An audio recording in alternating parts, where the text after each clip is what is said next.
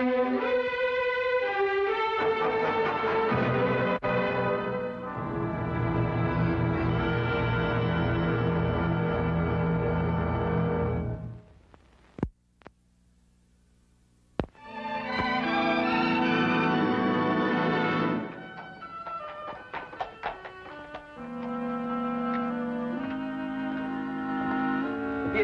Do you want me to take you in for peeping? Hello, Tim. On your way home? Oh, finally.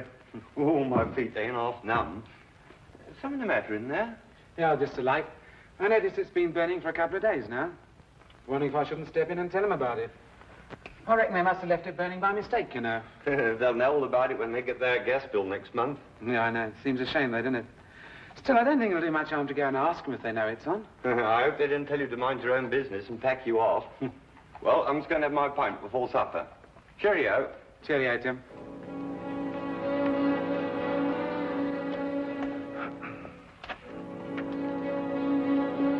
Afternoon, sir.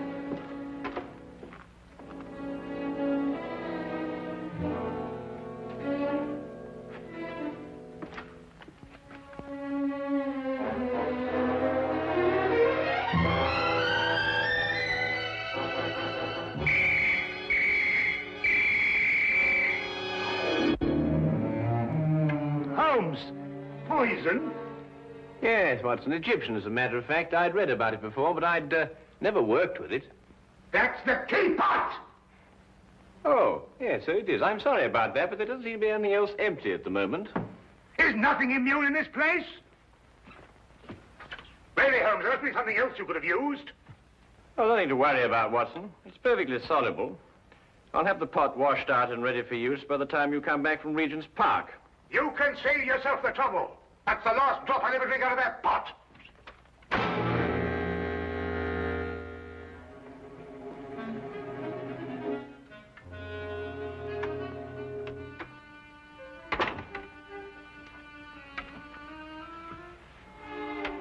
I say, Holmes, how in thunder did you know I was going to Regent's Park? Well, a simple deduction, my dear fellow. Take a look at your clothes. Oh, what's the matter with them? I might easily be going to the club in these. You're immaculate, except for those old shoes. Hmm? Oh, those. I'd forgotten all about those. So I deduce that you're going to a place where you're likely to meet people, but also you're liable to scuff your shoes. The gravel paths of a public park seem to fit that perfectly. Hmm. But why Regent's particularly? We're lunching at 12:30, and since it's now nearly 11, I assume that your choice of parks is limited to the most convenient one, that being Regent's, of course. Simple deduction, really. I wonder who that can be this time of the morning. Would you care to deduce it, Watson? No, I think it'd be simpler if I just open the door. Would you be Mr. Sherlock Holmes? No, but won't you come in? It's Mr. Holmes I got to be finding. I am Sherlock Holmes, madam. Won't you be seated? I will that. Sure, I've lost a bit of my breath.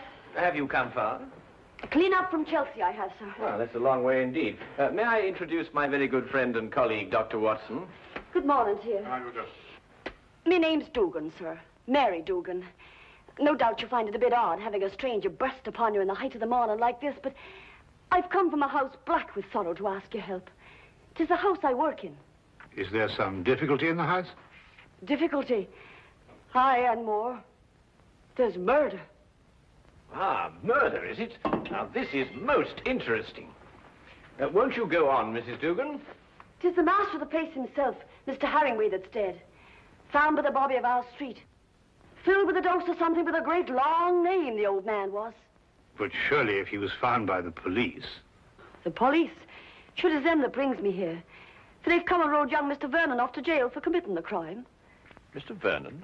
Aye, a strapping lad who's soon to marry Mr. Hammingway's stepdaughter, Janet. I gather that you're not in agreement with the police, Mrs. Dugan. Ah, sure, that's the problem. That's what's been torturing me all through these black nights and making my life unbearable. For you see, Mr. Holmes, it was my testimony, and my testimony only, that's put Mr. Vernon in jail. It's because of what I told the police that he's sitting in this cell this very moment waiting for his time to go. And yet you believe that young Vernon is innocent. I'm certain the lad's innocent. Sure, I feel it in me bones. Yes, but I say, didn't you tell the police the truth? I told them the truth, sir, but somehow, unbeknownst to me, I must have lied. Perhaps you'd better start your story from the beginning, Mrs. Dugan. Aye. Well, it all happened last Friday afternoon. Late in the afternoon it was, for I was soon to be leaving the house, having the weekend off as I do. It would be about 5 o'clock when there was suddenly a great clatter upon the door.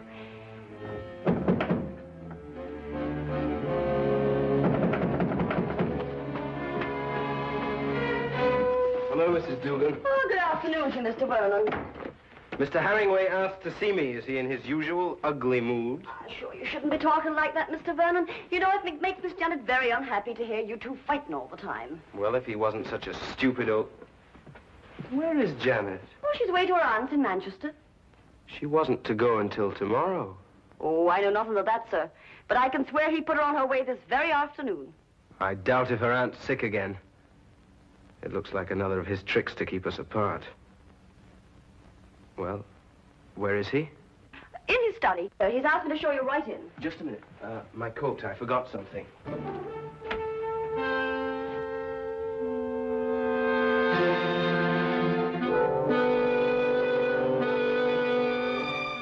All right. Come in. Mr. Vernon, sir. Would that be all? No, Mrs. Dugan. I want you to remain. Remain, sir. Just sit over there and listen to every word that's said.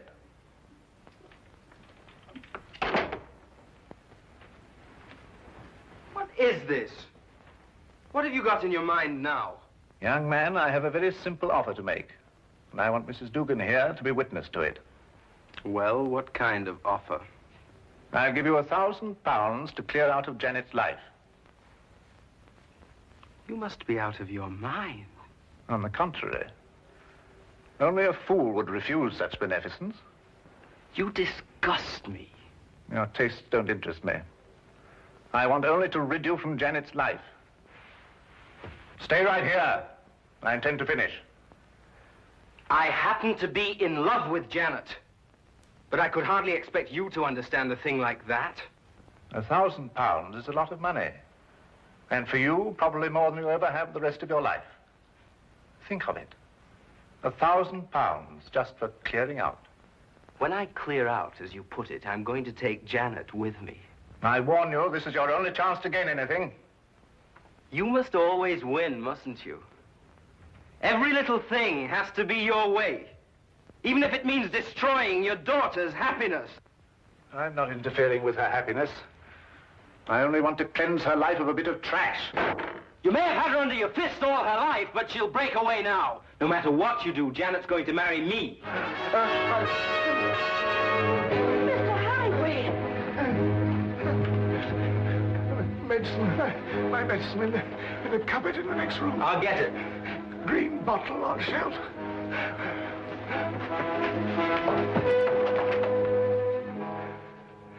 I never lose, Mrs. Dugan. I never lose. Oh, hurry, Mr. Vernon, please, hurry. Coming.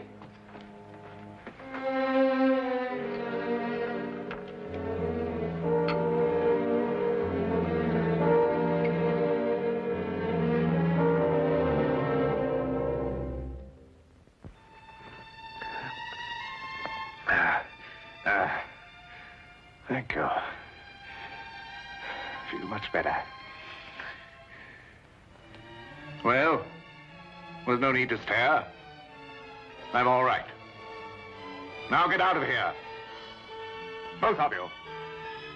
Get out.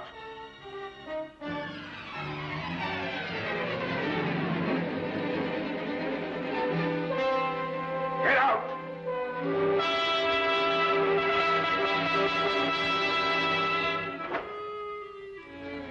A few minutes later, I left the house.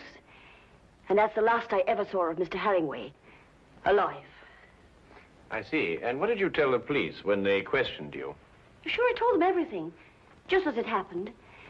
About the bottle Mr. Vernon took out of his coat pocket, the sudden quarrel, Mr. Hammingway's attack of illness, and Mr. Vernon going to get the medicine. And this was sufficient to have young Vernon remanded on a charge of murder? Aye, for the police informed me that it was the medicine, the very medicine that I saw Mr. Vernon give Mr. Hammingway, that killed the poor old man. They say that poison was put into the medicine. Yes, but look here, that certainly seems to point towards the young man. When he went to obtain the medicine, he apparently slipped in the lethal dose. It seems that way, sir. But in my heart, I can't bring myself to believe it of him. That Inspector Lestrade, though, he won't believe another thing else. Lestrade, eh? He's the policeman who seems to be in charge of it all. Indeed. Inspector Lestrade, you hear that, Watson? We must go round and see him. Well, if you think it'll help. Aye. And 1,000 blessings on the pair of you. I don't know what we can promise you, Mrs. Dugan. I shall have to have a word with Mr. Vernon before I can express an opinion on the case. However, we shall certainly go and see Inspector Lestrade at once. I know it looks dark and all, but I must keep up hope. Well, I must be off. I don't like leaving Miss Janet alone for so long. Naturally, Mrs. Dugan. Well, we'll certainly do our best. Thank you, sir.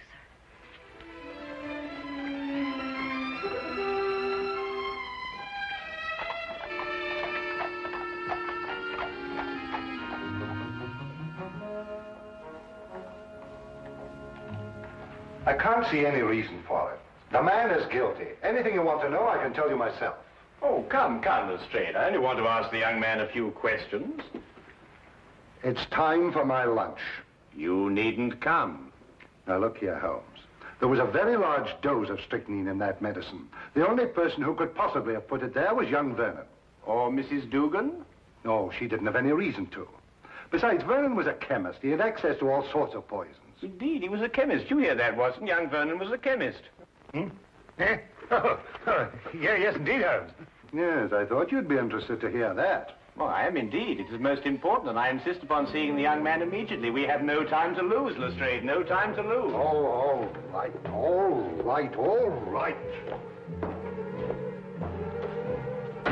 I don't see what you can possibly gain from this. But if you insist, you can see for yourself. His whole attitude merely supports the evidence. Well, here we are. Inspector Lestrade. Yes, sir.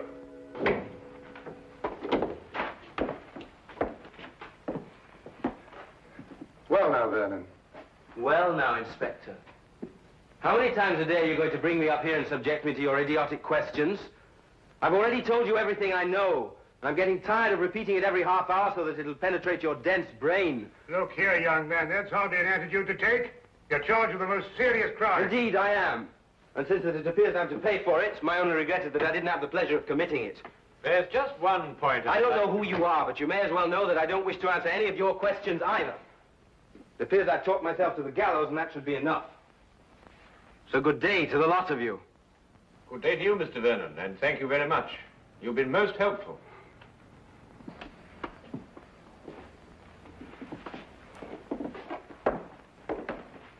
Pertinent young rogue. Oh, very interesting, Lestrade. Take the Baker Street, Holmes. Certainly not, Watson. We have a killer to catch. Killer? Yes. What do you think you were just talking to? A very furious young man, Lestrade.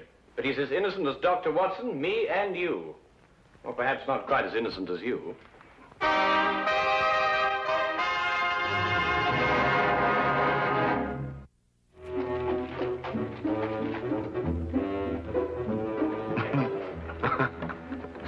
What can you possibly find to be so amusing? Huh?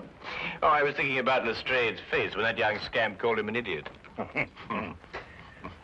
Holmes, do you really believe that young man's innocent? Strychnine, Watson. Combined with the fact that young Vernon's a chemist. Tell me, how quickly does strychnine act? Oh, matter of minutes. Half an hour at the most. Exactly. He did not know that the house would be empty when he went to visit old Mr. Hammingway. He fully expected that Mrs. Dugan and Janet would be there. Right enough. Mr. Dugan indicated that. All right. Now, would a man with a wide variety of poisons to choose from choose a quick-acting drug, which offered him no chance of an alibi? Or would he be more likely to choose something a little slower, which would allow him ample time to be miles away at the time of death? Yes, I follow your reasoning, Holmes, but surely you don't accept that as conclusive. Oh, I didn't, until I spoke to young Vernon. But, well, you didn't learn anything from him, did you?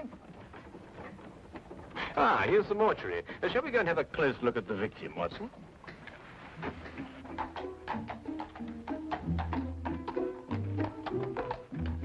Holmes asked to see the medical examiner's report, and as we prepared to enter the mortuary, he explained his theory that Vernon's violent temper didn't fit into the cold-blooded pattern of this crime.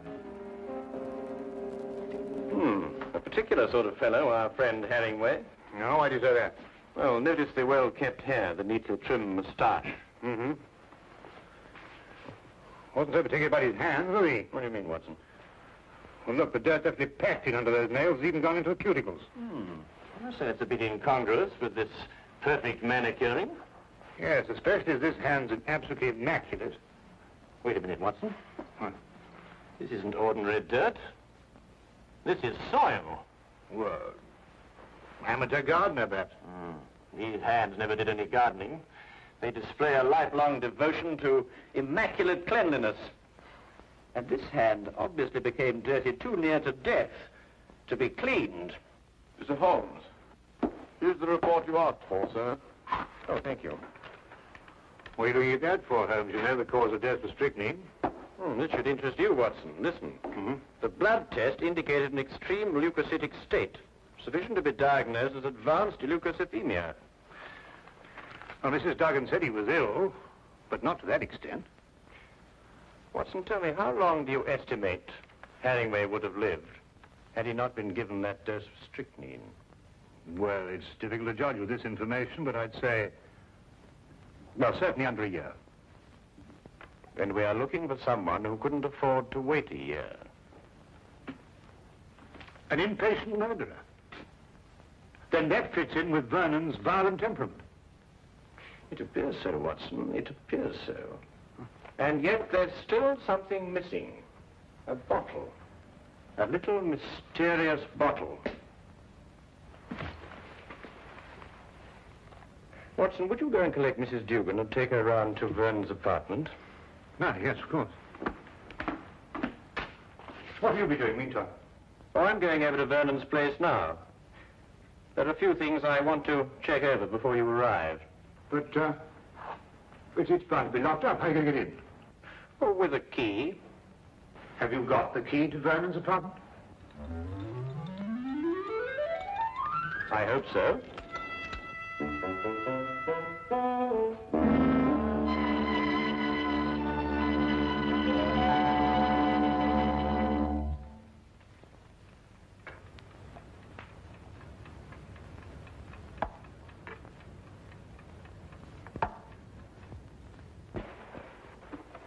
We came as quickly as we could. Thank you, Watson. Do you think it's proper bursting into a strange man's apartment like this? Well, it isn't proper in the least, Mrs. Dugan, but if we're going to help young Vernon, I'm afraid there's very little choice. What is it you want me to do? Do you believe, Mrs. Vernon, that you could identify the bottle that he took from his coat pocket on the day of the murder? Yes, I think I can. Good. Then would you mind examining these and take your choice, if any?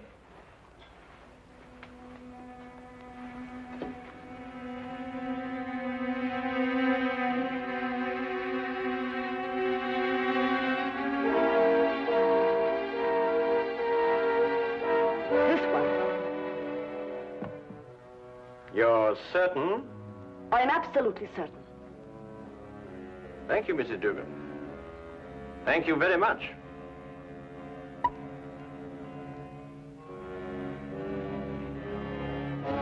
Holmes. It's all right, Watson. It's quite harmless. It's oil of cloves. Oil of cloves? Mrs. Dugan, I presume that your employer was a teetotaler. He was that. There was never a drop of anything at all in the house. Hated the stuff he did. Yes, but is it important, Holmes? It's essential for young Vernon, Watson. We have now only to visit Mr. Hammingway's study to forge the final link of proof against a most amazing murderer.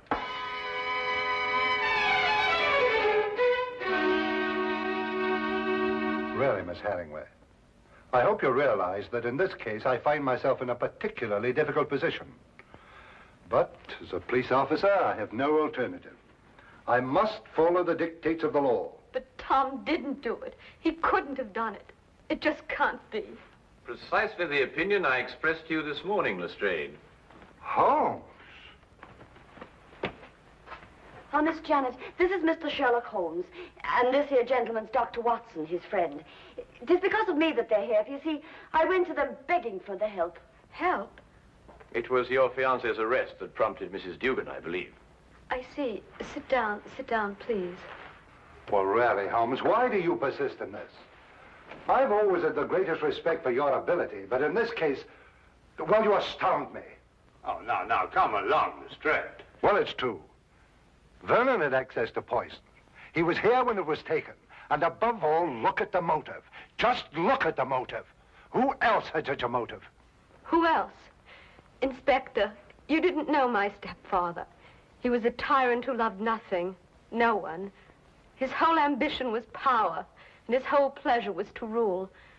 To my stepfather, my marriage meant only a loss of power, part of his kingdom, and he fought it in every way. Life here became unbearable after I met Tom. Mrs. Dugan can testify to that.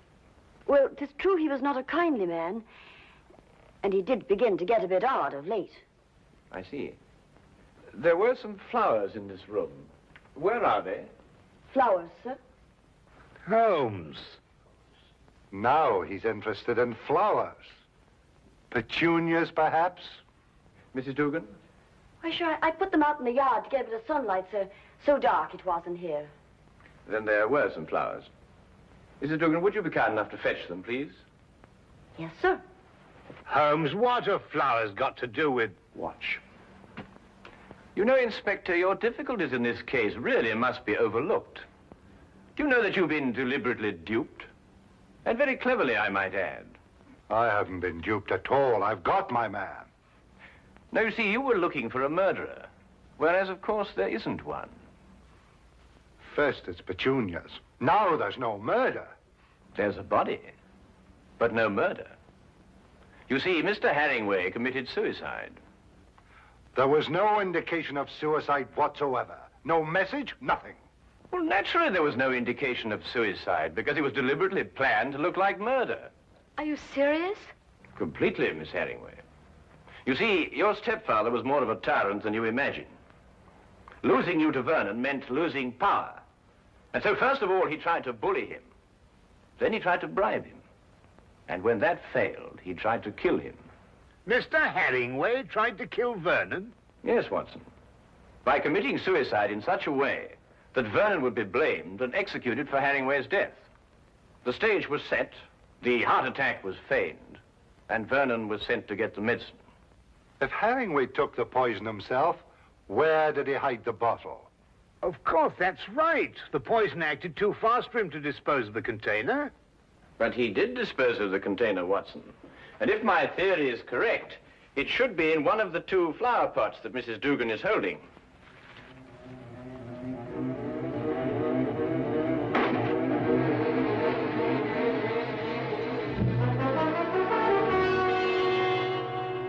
And a chemical analysis will reveal that it contains strychnine.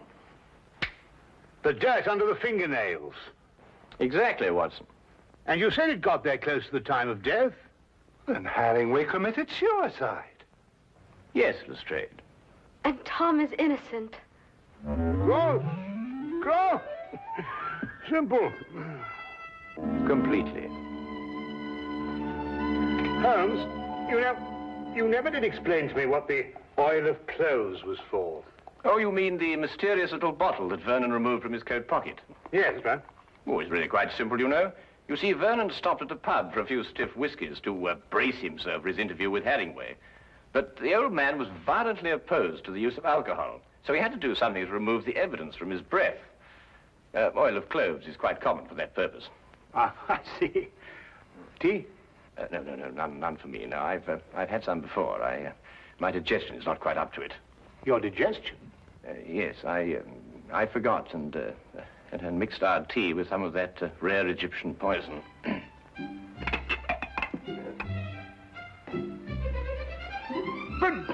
But confound it, man, the tea's ruined. Oh, fair enough, old man, but so's my poison.